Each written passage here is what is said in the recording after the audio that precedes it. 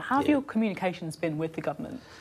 Frustrating. I think very, very frustrating, and frustrating for some time. And you know, one of the things that I said this week was that we had been asking for a contingency plan back in December of 2017 with DfT and with Chris Grayling, and he said to me, look, don't worry about it, we'll get a deal, there's nothing to be concerned about. And here we are 6 weeks away, you know, from potentially a no deal, and we have no clarity as an industry in terms of, you know, what do we need to do to prepare? We had the permit issue this week where permits were allocated to hauliers, an oversubscription, and therefore a high proportion of international hauliers unable to go to Europe unless we get access. So we've got 6 weeks to try and nail that with the EU, and that's still not definite.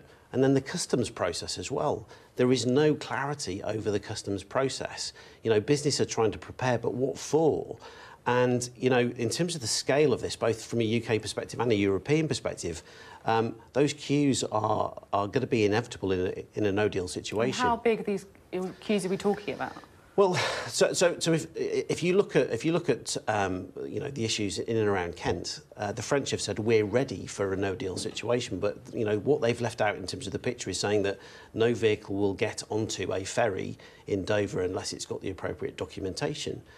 We're expecting businesses to make sure that in 6 weeks' time they know exactly what they're filling out in terms of customs, transit documentation, and that they're ready to do that. The scale of this is just colossal, and business isn't ready to put those processes and procedures in place. So we're going to see queues, you know, a 4-minute check will create a queue of 30, 40 miles.